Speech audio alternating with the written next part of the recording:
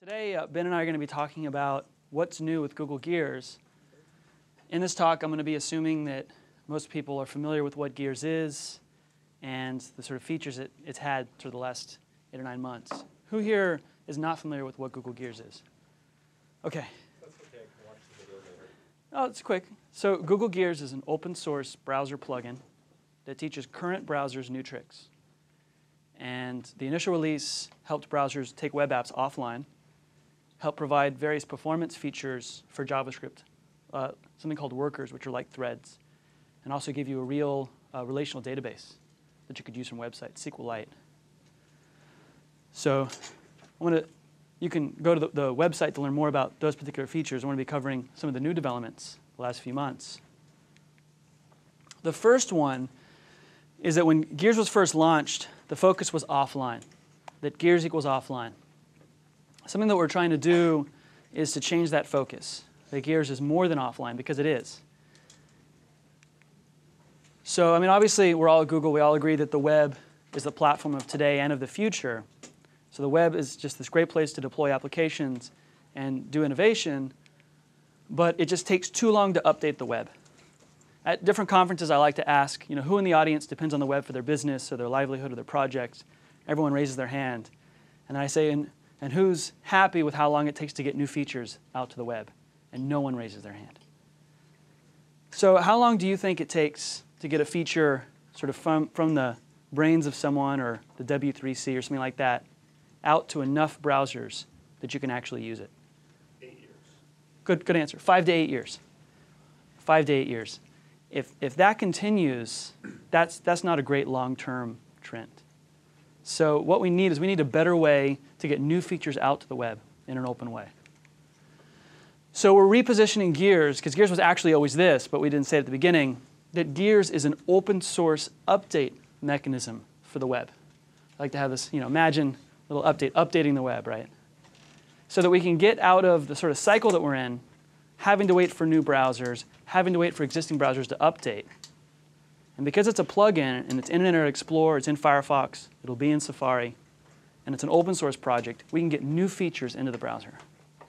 So I would say that's one of the biggest shifts the last couple of months, is to change the focus from just offline to that.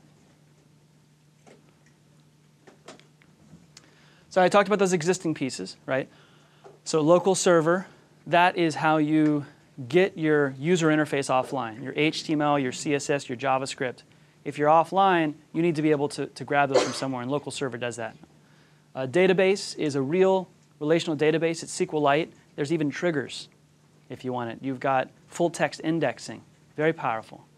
And of course, a worker pool, which is similar to threads. It allows you to do computationally intensive things without blocking the browser. Another big development really about a month ago is Charles and the team in London have put out Google Gears for mobile. So this is those 3 APIs that you saw on mobile devices. The first one is Windows Mobile. So Windows Mobile 5 and 6. So using the web browser on there, you can create applications that use dynamic HTML and use the Google Gears APIs and create mobile apps. Now this is really cool because the Gears APIs are exactly the same. You don't have to get the permission of cell phone providers to do innovation. You deploy your web app. If users like it, they start using it. And you can use your existing web skills. So the one thing to know is the browser on there is called Pocket IE. The Gears experience is great. Pocket IE is a little difficult to work with. So it's a dynamic HTML browser, but there's some things to work around. Because this is for this video is for public release, I can't say, but Google Gears for mobile will be on more platforms. So expect to see it in places that you'd expect to see it. So one of the new APIs that have come out, Gears 0.3 is sort of slated to be released sometime soon. And one of its big features is the desktop shortcut. What this is it allows your JavaScript to create a shortcut to drop to the desktop and register various icons to represent that for different screen resolutions. So this will work on Linux, this will work on Mac, it'll work on Windows. So this is really useful to create an icon to get to your offline application, or to start creating site-specific browsers. Who here has heard of Prism?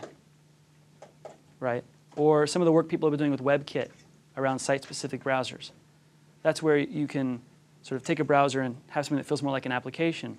Well, now you can just use this. You can drop a shortcut. You can begin to use the local database. It doesn't even have to do with offline. You can give a user experience that's more like an application. So this is one of the newest things that's pretty much here now in Gears. By the way, feel free. I want to kind of be running through these different new areas. Feel free to raise your hand, ask questions if you have any questions or angry comments or tomatoes you want to throw. Or something. So one of the big things that have come out recently in Gears is a feature that helps cross-domain web services. So I think many of us are excited about mashups. So mashups are two things. They're either calling services from across the web. So I could grab the Gdata feed from a Google Calendar and mash that up with something else. But it also includes embedding components, what we use JavaScript includes for today. So MySpace, I like to say, is built above people being able to embed components. That's a kind of mashup. However, while mashups are really exciting, they're actually really insecure. So who here in the audience knows some of the insecurities with current mashups? Okay, yes, sir. Oh, you're just agreeing with the. Okay, so one of them is cookies. If I am example.com and I'm calling flickr.com, when I mash it up, all of Flickr's cookies are getting sent along with that request. That might be bad because Flickr may have authenticated me to use Flickr, but not for some third-party service to piggyback above that. So that's known as one of the cookie issues. Other issues are cross-site scripting attacks. Because the loopholes to get this to work on the current web require that we're sending JavaScript around. So both sides have to really trust each other. Flickr.com or thirdpartyservice.com can hijack my page, and I can also hijack features of Flickr if I'm running from within it. So mashups are exciting, but that's not a good foundation for the future. And especially as we try to do some of the more sophisticated mashups, like posting data, right? Where you're not just trying to get data, but you're trying to call a third-party service and post data. Those techniques are almost impossible what they're doing under the covers. They're not very reliable, and they're actually quite slow. So if we want mashups to move forward, we're pretty much at the limit of today's tech. So Gears provides something called cross-domain workers to solve this issue in a secure way on a more reliable footing. And what it does is it allows websites to expose these APIs that are callable by third parties. And I want to step you through the model and some example code of how these work. The central idea about how Gears workers work is we use messaging, right? So if I've got example.com and flickr.com, and if they can only send strings to each other, I'm messaging, hey, flickr.com, give me some pictures. OK, here's a list. If it's just strings, that pipe is small enough that you can't hijack either side. It's not JavaScript. And I'll be explaining a little bit more about what that means. And of course, Gears is mediating that message exchange. Okay, and no cookies are sent, which is important. So let's look at what that model looks like. Can everyone see this? Yeah. All right, so let's say we've got example.com, and we've got flickr.com. And I'd like to get a list of pictures for a user. With cross-domain workers, example.com sends a string message, get pics, Brad Neuberg. It's just a string. And flickr.com, running in the browser, some JavaScript, which I'll touch on, can get that message and say, oh, OK, I'm going to talk back to my remote server using XML HTTP request. Because now I'm running within my context. And I'm going to get the list of pictures for Brad Neuberg. Once I have that, I'll send back a string with the results. Here's some URLs. So everything inside this box is running inside the web browser. Use first. Is that JavaScript format? It looks like an array of strings. Yeah, you want to be careful not to eval. I actually did put little brackets around this, but you want to treat it as a string. You have to think through some of those issues. I kind of wrote it as JSON, but to make it a little more honest, I probably should have just erased this. It's a good. Because, okay, why would you not want to simply do a dummy val on either side? Right, because now you've gotten rid of the benefit of having just strings. But I mean, wouldn't the answer be to bake JSON into Git so that we know we've got a JSON implementation that's actually been debugged? That's a good point. Or actually do secure JSON. So you're actually safe if you've got secure JSON. Does everyone know what secure JSON is? Does everyone know what JSON is? Yeah. Okay. Secure JSON, actually, when I get some arbitrary JavaScript, it makes sure that it's really just JSON.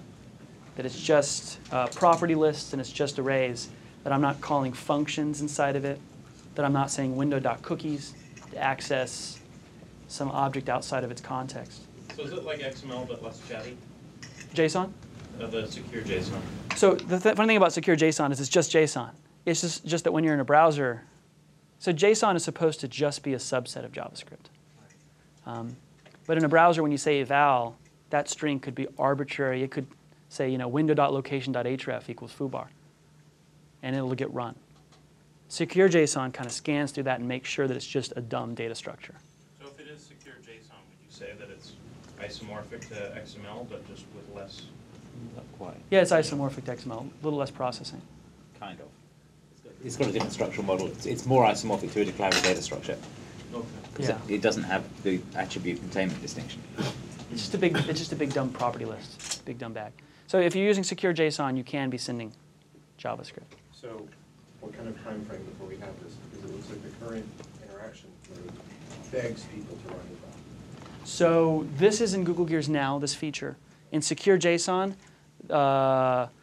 that's done at the JavaScript level, and a lot of people are using it. You actually should be using it instead of when you just finally think eval. I know it's in Dojo. I think there's some in jQuery. Actually, Douglas Crockford has a secure JSON implementation. If you think it's so important, why isn't it something that's being provided by Gears? It's a good question, and probably moving forward it should be. Yeah, but you don't have to wait for it, because you can do it at the JavaScript level right now. I mean, we know in general people suck at writing parsers, right? And they're very error-prone, they're hard to get right. So what you've done is you set up this situation where you say, oh, they're just passing strings. But they're not. They're going to pass structured data, and then they're going to parse it, and they're going to do a bad job of it, and there's going to be exploits. And that's predictable. Like it's a reality of the design choices you've made. So I would say if you really want this to be a secure channel, you need to get secure JSON as soon as you can. I agree. So any other questions? Yeah. So the basic idea here is that Flickr.com has created or exposed a URL that contains the JavaScript that implements a particular API, and that's And I'll show you. okay. What that looks like. Okay. So I wanted to make sure that you got the messaging idea, right, that we're messaging. So let's see what that looks like at a JavaScript level. So here's my example.com. Here's some JavaScript on that side. Flickr.com also has to host some JavaScript. So we're calling it api.js. So the first thing is, over here, we get a worker pool. And who here's worked with worker pools? Yeah. So instead of having the worker pool run how it usually does, we say initialize the worker, and we give it a URL to this guy right here, api.js. Then we send it a message. Remember?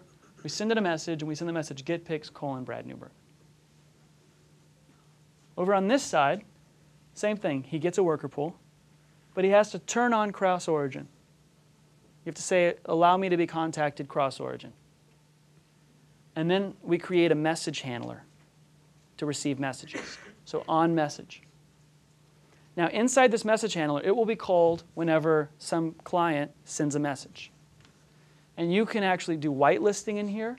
You can get the host that's talking to you if you wanted to. So you could make sure it just comes from corp.google.com if you wanted to. Right here, we're not doing that. We're saying anyone is coming in. So we receive the message, and we say if it's get pics, we get our list of pictures. I've omitted that here. That would be an XML HTTP request call, because now it's running in the context of Flickr.com. And then we send a message with the results, that list of URLs. Over on this side, we also have a message handler, same thing, and we get the list of results and display them. Okay. So Ben has actually made a really cool demo that I'd like to show you that actually does this. Does a networker implicitly cache it in the resource store? No. Can you add a cross-origin URL to a manifest? Yes, and that's actually, you can do that. That can be helpful for authentication, for example. Only for workables or in general? So when I message Flickr.com, that handler could call any of the Gears APIs. So it could set up a little local relational database to capture data. It could capture URLs with the local server so that a subset of Flickr.com's material will work offline. And some people have... It exists within the origin that the worker file is in. So when the worker file creates a database, then that database will exist within the origin network. Does that make sense? So you can't normally do a cross-origin resource grab, a capture, but if you do it with a worker, then you can do a cross-origin. Okay, so what happens if I call a networker with a cross-origin URL that is not cached and I'm offline? Does it just fail? That will fail. So there has to be like an online initialization phase where... That's actually a good You question. could If cache- something has been captured, That's not something that's that we've really gotten into much. it should work. So the developer is expected to Should do work. whatever initialization work is required. Yeah, but you can't do that because you wouldn't be able to cache the worker file because it would be cross-origin. Right, you actually have to Wait, invoke that- it first and it caches itself. That's interesting. If you called it the Yeah, second yes. time and you Exactly. cached API.js, it should work. I mean, I think I've heard of people using this for authentication. You've got a third-party site that has authentication. You redirect to it. It's been captured if you're offline, so you can still authenticate. People, What you said is correct. yeah. So Ben took Flickr.com, and obviously he can't host the API.js there, so he created a sort of a PHP proxy living sort of in his home directory, and then from a JavaScript file that lived on a different domain that basically used this. So I don't know why it's off the screen.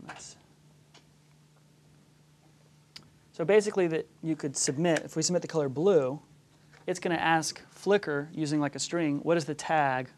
Give me all the pictures that are tagged blue.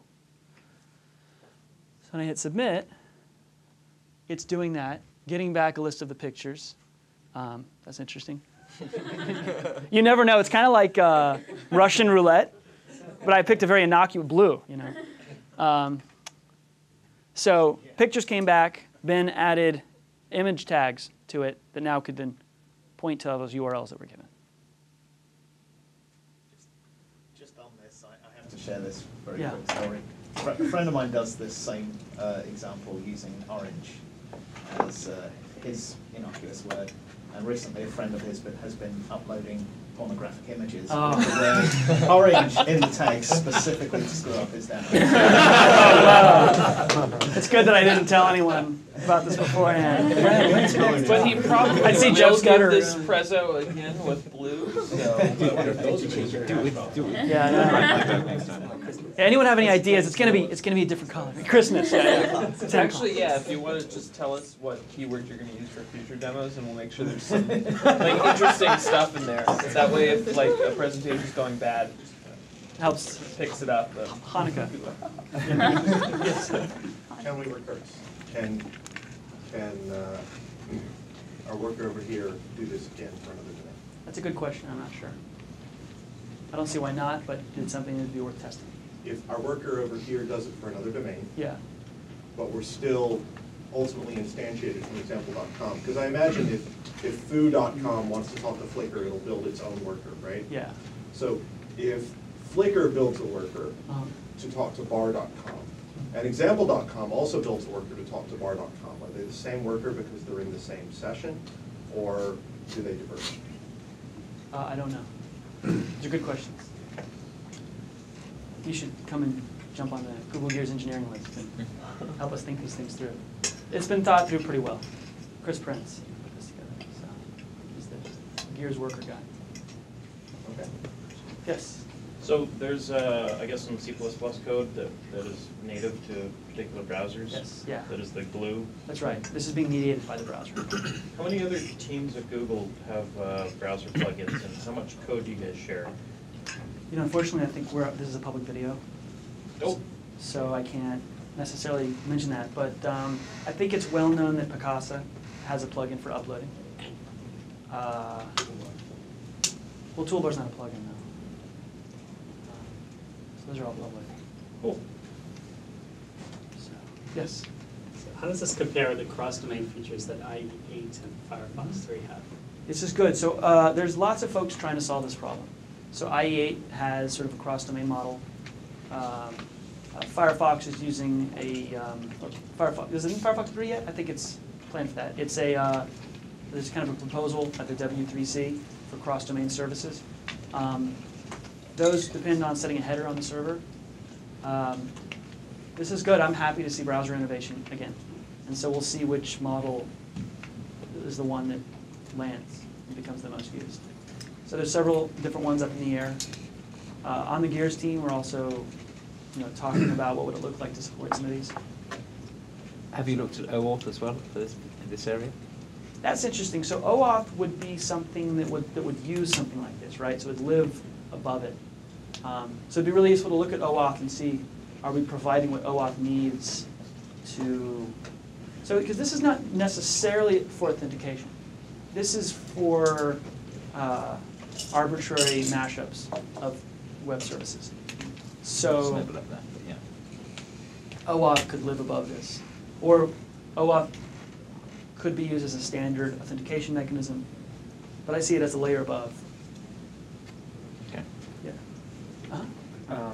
It seems like you're, like at a high level, it looks a lot like SOAP. Have you given any thought to integrating this with SOAP services to sort of open up the scope of what you can access, and also why use that model instead of like REST or something else? So I see this as living below both of those. Okay. This is a small primitive that you could use to build a JavaScript SOAP library above it, or you could use this in order to do those things. Okay. Right, but it requires you to have code deployed on every service site you want to access. So there's a lot of debates. There needs to be something turned on a third-party service. It's a little bit of friction that's a positive friction. So Flash has a cross-domain.xml file that needs to be hosted, and that says, hey, I can be mashed up. Some of like the Firefox and IE8 require you to turn on a server header. There's a new header. So you need to do something. It reminds me of like in Java, you need to mark something as being remote. It's kind of like a marker interface in a sense that it shows that the third-party service at least went through the thought processes of, okay, I want to be allowed to be in this. So being able to call arbitrary things is probably risky. So all the models require you to do something on the third-party site. Sorry, Yeah. As an extension to that, is there some sort of descriptive markup for what services are available in this? I mean, So like a WSDL or something? no, that's interesting. So cross-domain.xml for Flash is a real lightweight XML file that says it's a whitelist of domains. In this sense, the JavaScript file is that. The JavaScript file on the third-party service is mediating what can be done. So if you simply don't want to, turn on the method foobar, and you get the string foobar, you don't do anything, or you return an error code or something. But is there a descriptive format for, like if I went to Flickr and read this file, I'd have to be able to read JavaScript to see what was available. Again, this would be tooling support. That might be interesting. Maybe, there's actually, not WSDL, but there has been, I know in the Dojo project, and Chris Zip has been active in the JSON community to create a JSON sort of descriptor for third-party services. So in Gears, a lot of the idea is let's provide primitives that are like XML HTTP request that others can build upon to do these things. So it's just sort of little blips of functionality that can give rise to new kinds of web applications. That sounds cool. You should build that. with your magical free time, right? So, do that. yeah, do SOAP and WSDL above it, man. Get this in enterprises. That'd be cool. I'd rather move away from In your that. native or do this JSON descriptor format. It's great. It's like a 3-page spec. It's super simple. Cool. Many things are easy to specify, hard to do. No, it's well done. It's called SMD, simple message something. So little footnote: if you've been using workers, it used to be you couldn't make XHR calls. You can now. So that can help if you want to have a background worker that's syncing every 3 minutes, that's doing some other kind of activity. Maybe you're doing like a Comet D kind of thing, where that's where you have a persistent connection to the server. That can be nice here because now you're not messing with the browser's UI. With which semantics? XHR XHR has slightly different, like semantics depending on which browser you're running. Is it the same for all workers now, or is it? This is a shim that calls down to the browser's native XHR. So the way you would use it is standard XHR. And if there's a quirk on a particular browser, it's the same quirk. So on IE, GET requests are incorrectly cached. So your worker code has to be aware of the fact that it could be running in a different, or it has to know which browser it's running in. Either that or you have to select a script specific to the browser when you create the worker. Let me think about this. Is XHR a shim or it's their own? I think that it works identically. Yeah, I think so. I think I was wrong. So it's actually. I think like it is a fresh. specific implementations. It is. Okay. Using, there's like a W3C spec or HTML5 that has spec'd out, here's how XHR is supposed to work. I was wrong. I thought it was a shim, but it's not. Is it? So Yes, using this, how many workers could I spin up in my own domain to make simultaneous XHR requests?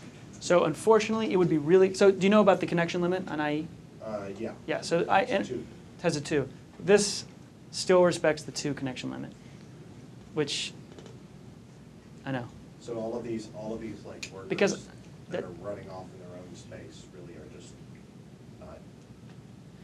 So you can't use it to get around the connection limit on IE, but if you're doing processing, if you're getting XML, if you're getting JavaScript from your remote service and you're processing that, that's pretty powerful because you're not blocking the UI.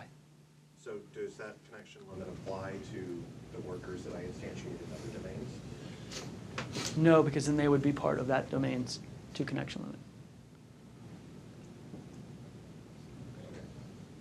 Does everyone know what these connection limits are? Internet Explorer can only open 2 connections to the same host at the same time. It's actually true of most browsers. No, Firefox doesn't do it. Safari doesn't do it, I don't think. Actually, this is a case, IE is actually following the spec. The HTTP 1.1 spec says you should only have 2 ongoing connections. So given that IE8 has, So I IE believe, 12 updated that to like 6. 6, yeah. Is that, since Microsoft apparently approves, is that something that we can follow suit with? Oh, I'm sure. And I don't know why it does. I think that the 2 connection limit might be at a lower level than IE. It might be when it calls down to the OS to do these calls. So that's why there was trouble. But yes. What part was the most fun building this? Well, I'm the developer advocate, so I didn't actually get to do C++ on this. Okay. What I enjoy the most, I enjoy these cross-domain workers a lot. I think they're really cool. I see that as this blue sky thing that could, someone's going to do something that in hindsight is going to be, oh, of course. And it's going to turn the corner like Google Maps did or Gmail. And I'm waiting, Gmail legitimized XHR, actually DHTML. No one was using DHTML before Gmail. Everyone was like, oh, that's dead, isn't it? So I'm waiting to see, or I'd love to brainstorm with someone, what's that thing that makes this, oh, I couldn't live without that feature. Has anyone used this to build a key store yet? No, but that would be cool. By the way, there's general crypto discussions in terms of how can Gears help crypto that are happening in the open source community. So that'd be part of that. And people are very excited about that because we could finally maybe get some decent crypto into the browsers that JavaScript can hook into to go to the next level on that. It's a good question. Just to add on to that, Yeah. I just asked the engineer who designed Worker Pool, and you do get 2 connections per domain, but so there is a 2 connection limit still, Yeah. but it is per domain. So if you have 3 workers on 3 different domains, then you Yeah. have 6 connections possible. That's really interesting, actually, because some people have used subdomains as a way to get around this problem. So you could have, my main app, app.foo.com, and then b.foo.com. I could deploy for streaming and then do messaging if you wanted to do some advanced kind of comment thing. So let's just move. We got a little bit more material. I want to make sure we get through it. There's been a new release of Dojo Storage. Dojo Storage is a project I created, part of the Dojo project. Dojo Storage gives you a consistent API as a programmer. You get a persistent hash table, basically. It's like Berkeley DB. And under the covers, it uses the best storage mechanism available. So it will use Gears if Gears is there. It will use Flash if Flash is there. And it will use HTML5 if that's there, such as in Firefox 2. And it's actually several years old. There's a new release that refactored a lot of it and got it leaner and meaner. Let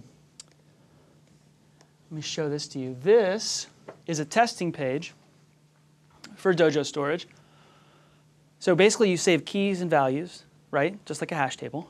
So right now, it's showing me what keys I've stored and then a value. I've stored nothing at this point. And right here, it's telling me the storage provider that was auto-detected. So it sees that I have Gears. It looks like you can override that if you want. Yes, and we're going to override that. Here's the other. So things are detected in this order. If Gears is there, we use that because it's the most performant of the storage options. HTML5 is used if that's present, also known as the what working group. And finally, Flash is used. This can be used to store hundreds of K or megabytes of data. And I'll show you some examples of that. I've got 2 links here. I have a test book from Project Gutenberg. It's actually Faust by Goethe, 240K. So I have this link that will save it into storage just to show you. And then I've got some test XML, which is an Atom feed, just to show you can start saving sort of things that have some more knowledge to them. So let's do the test book. There it showed up. There's a value. There's Faust. Save the test XML. This is an Atom feed from my blog. Now let's jump to the Flash storage provider. Here's what's cool about the Flash storage provider. Flash is on 97% of the installed base of the internet. So with these 3 options with Dojo Storage, you have reliably hit a tremendous number of, you can start using client-side storage today. So with Flash, the way Flash works is once you go over 100K, you're prompted, similar to how Gears asks you the first time. So let's allow that.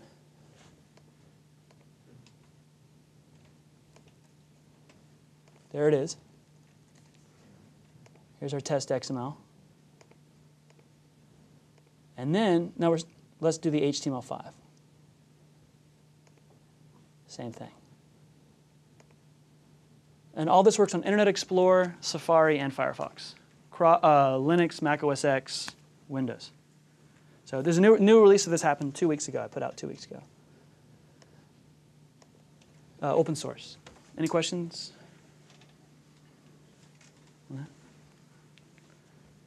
So I'm going to quickly jump into PubTools. PubTools is an open source toolkit I put out about a month ago.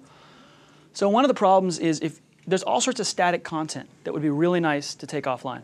On code.google.com, we've got reference guides. I'm always looking up Java and JavaScript references. The commuter timetables, I always have to jump back online to get them for the buses.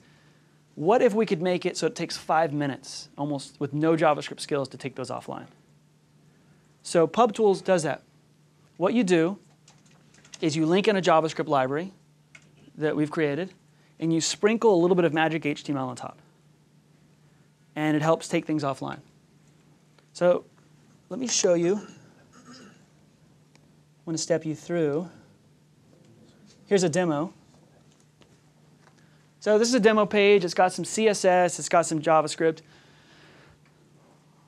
PubTools actually drops a real lightweight UI. And I'll show you. It drops a link, download offline.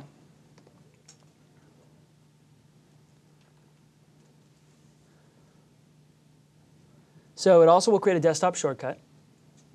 So here it's asking, can I make, so let's give it the permission for the shortcut. And there it is. I know my desktop is a mess. I know, tell me about it, huh? There is that demo of Gears PubTools. If I double click that, it'll open this guy back up. And this guy will now work offline. Can you set a preference across all of Gears as to whether or not we ever want to be prompted about the desktop shortcut? You can't set cross-cutting like you can in Firefox, which is nice. You can disallow once you're asked, but you can't set per. That's a good idea, to be able to set capabilities, essentially. Because I don't want anyone to ever ask me if they can put some file on my desktop. Uh-huh. So you basically just never want that feature to work. Yeah, and I'd, Yeah. I'd be willing to go into a preference panel and tell it never let this work. These are good. These are good. You've had some good feedback. We can talk. We can summarize it and get it to the Gears dudes. So let's quickly look at what this looks like in here. So here's our HTML for that page. First thing, we drop in our script, pubtools-gears.js.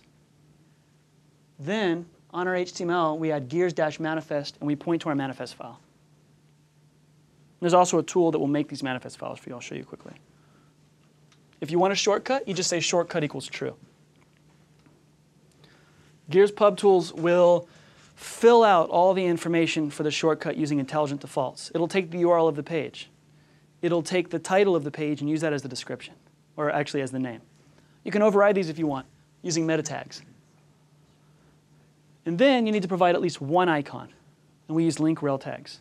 So you just say rel shortcut.icon, you give the size, and then you point to the file. So straightforward. Is the icon needed even if you don't want to make a desktop icon? No, if you actually you can just, if you don't want shortcuts at all, shortcut defaults to false. So if you just want to take content offline, you don't need any of that shortcut stuff. As a matter of fact, you could just have the Gears manifest thing. Is that going to work in XHTML since those will be illegal attributes? No. We can have a larger discussion about XHTML. Let's just say I wrote a blog post called XHTML Considered Harmful. And that's a religious battle I can't get into right now. Yeah, but it's not validation of 5 either. You know what? I'm sure someone could adapt a namespace for it. I just didn't. So let's quickly. What happened to?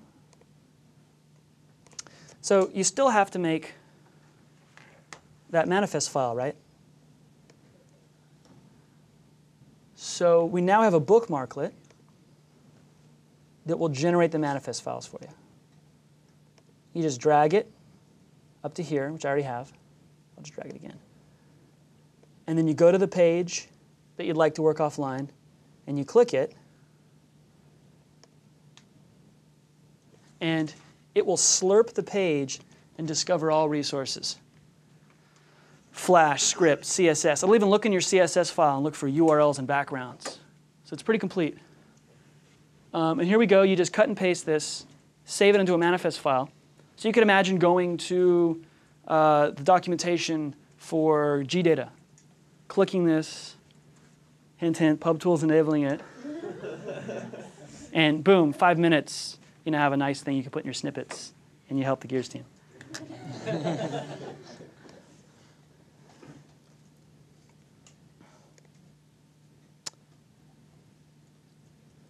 Let me just, yeah, okay, the next one's. Yeah, we can talk about this. So we're in discussions putting together a location API. It's still at the design stage. The idea is that your JavaScript, once it's given permission, can ask for the latitude and longitude and the accuracy, and that will be handed back to it. So you can now create social, location-aware applications. So you can imagine this showing up on all the different Gears platforms. Under the covers, it'll use the best location provider available, GPS, cell phone tower triangulation, and so on. So, yes? When I'm asked if I can know the position and accuracy, do I get to determine the accuracy that a particular application gets to see, or do I have to set that across the board? So the user doesn't set the accuracy. The accuracy is returned so that JavaScript that's using it can know if the accuracy is 1,000 feet. I understand that, yeah. right? But just because I have a GPS system in my pocket that knows where I am within 10 meters does not mean that I want Flickr.com to know where I am within 10 meters. So you've given me no choice between telling them everything I know and telling them nothing at all. And I'd like to be able to smear that. I mean, I consider that like a firewall of location position. These are good. So you could imagine in the settings dialog, it might say, minimum accuracy allowed. So this is another good idea we can summarize. Well, I don't want that to be global setting. I mean, that would be nice too. Yeah. I want that to be able to do that on a per application basis. Yeah. You should have a look What you do at then? Fire Eagle and what they've done there, because they've thought that stuff through pretty well. What's that? You should have a look at Fire Eagle and what they've done for that. Okay. You've got They've good thought stuff. that stuff through pretty well. Cool. About fuzzing locations in different. Yeah. different Do they actually change the privacy. location or just turn down the accuracy? It's actually They quantize it, I think.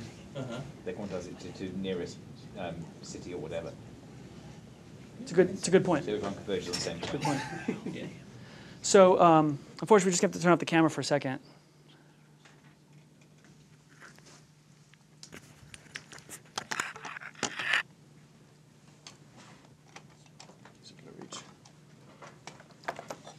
So Ben's going to do some cool demos for us of interesting gears things.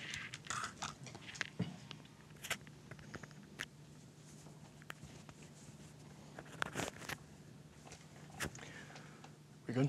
Okay, so yeah, I'm just going to show you guys some demos of some of the cool things that you can do with gears right now. The first one I want to show you guys is worker pool, because worker pool you can do a lot of complex computations in the background and still have the UI function pretty well. So what this demo does is it calculates prime numbers, and we're going to first run it in JavaScript normally. Then we're going to use worker pool to do two processes calculating prime numbers. Meanwhile, you'll see up here the UI, it'll start bouncing back and forth, this little bar, and it's going to lag really bad as we're doing it in JavaScript.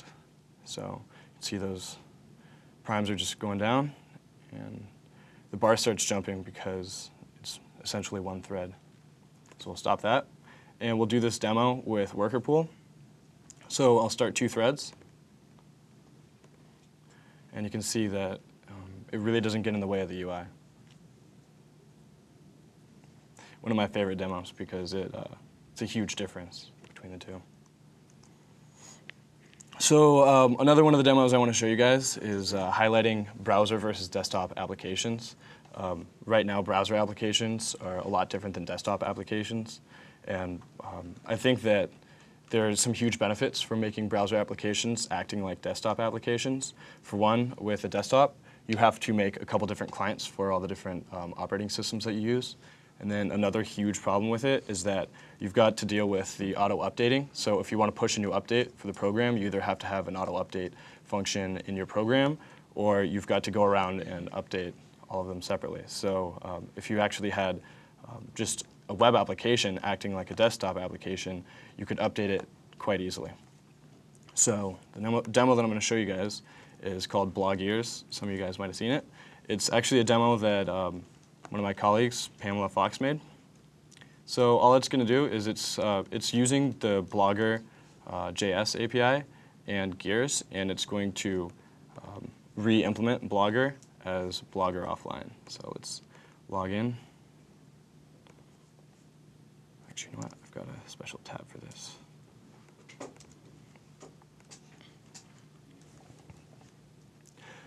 So first it's going to ask me if I want to use Gears. Yep.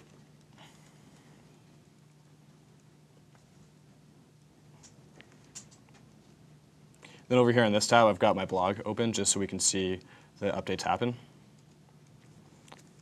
Come on.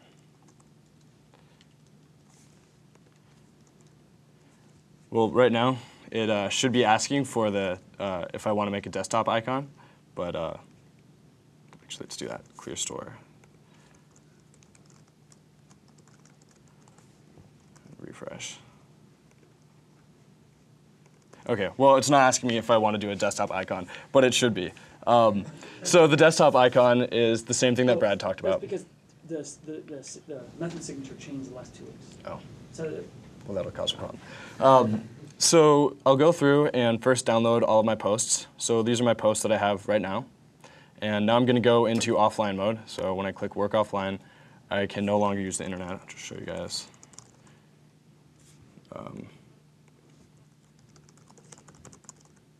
There we go. So it shows that we're offline. And I'm going to do 3 simple operations. I'm going to create a post, edit a post, and delete a post. So let's delete my last one. Then let's go ahead and create one.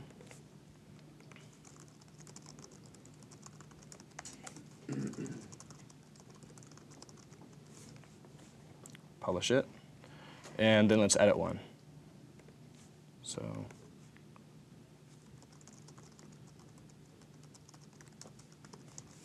and republish it. So you'll see over here on my blog that I'm going to be editing this post right here. I'm going to be deleting this post right here. And then there should be a new one created. Down in my console, you can see what's happening. It's trying to make pings to a resource to see if we're online. These are all failing because we're not online. But as soon as we go back online, it's going to ping those resources, realize that we are online, and it's going to do all the operations that I just told it to do. So just give it a sec, and it will ping this resource and do a couple operations.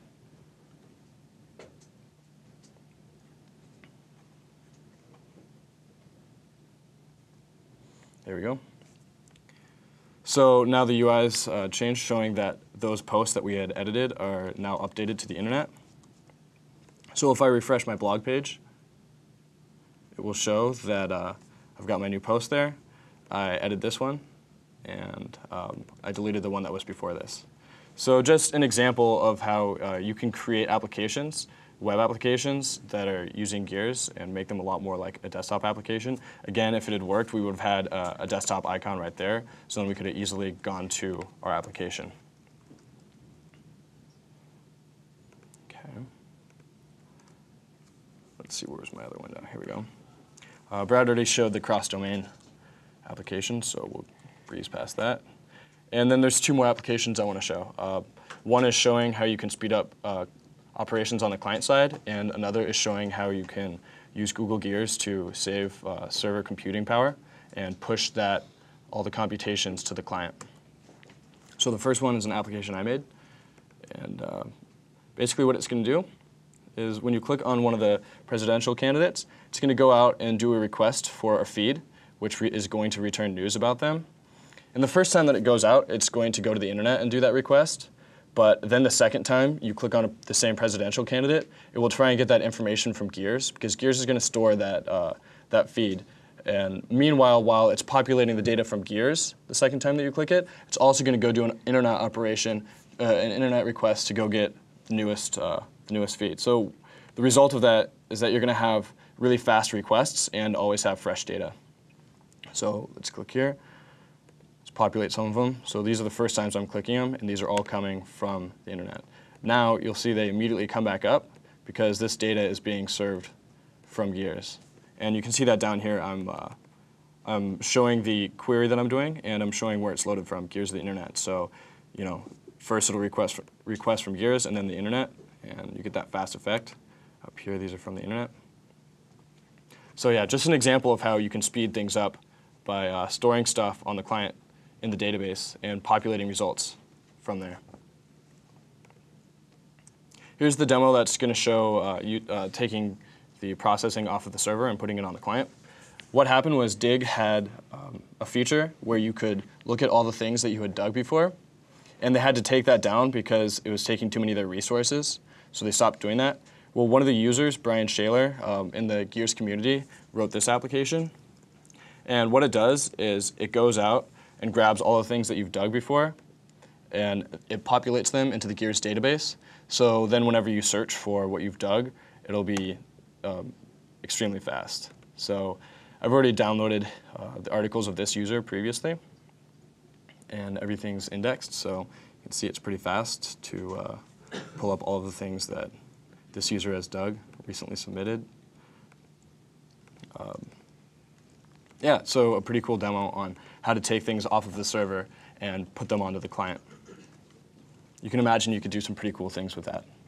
The last thing is using Gears with GreaseMonkey. I wrote a script to make Wikipedia offline, and this is an example of how you can implement Gears on websites that you want to have Gears support for. So if you guys aren't familiar with GreaseMonkey, GreaseMonkey is just a Firefox extension that allows you to write JavaScript code that can edit a page after it's already loaded. So what I'm doing here is I'm injecting Google Gears code into Wikipedia after an article loads. So let's enable it. And let's go to an article.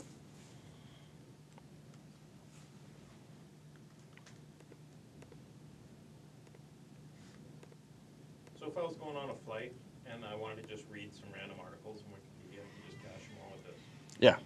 That's so cool. So like on the right-hand side, you can see, well, it had a little spinning icon. So all my script does is it parses all the links, everything on the web page, and it takes those and Like one deep. yeah, Oh, wow. and it just stores them in the Gears cache. Where can I get that? It's online. Just Can I yeah, pitch me in? yeah, definitely. So, are there any PHP hackers in here? Yeah, PHP hackers in the house. So, we want to get this into MediaWiki as a PHP patch, as a plugin, rather than GreaseMonkey, so it can show up on Wikipedia. So, if you want to see a workshop on Wikipedia, and maybe then, once we have that, we can try to get this on one laptop per child. So, I'll show you what's happening in the background. So, if I go to World War II. I know I've used that article a lot for testing because it's got like 100 different pictures on it. So you can see in the console all the things that are happening. On the right-hand side, we're going to see it downloading. So it's downloading, but down here you can see all of the resources that are being put into the Gears cache as it goes. There are some interesting hacks that I had to do for this because you can't, in Gears, you can't use Resource Store to pull a resource offline that exists on another domain. And every single picture and every single resource on a Wikipedia page exists on another domain.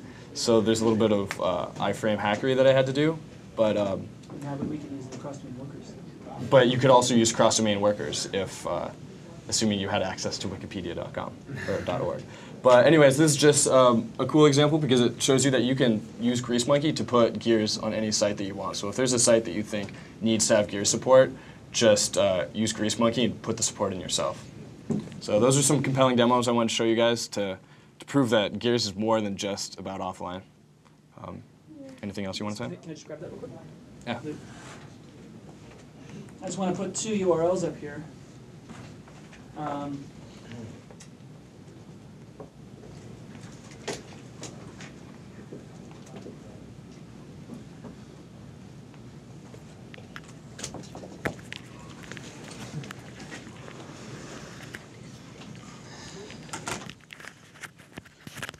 So there were a lot of great suggestions. You had a lot of great feedback.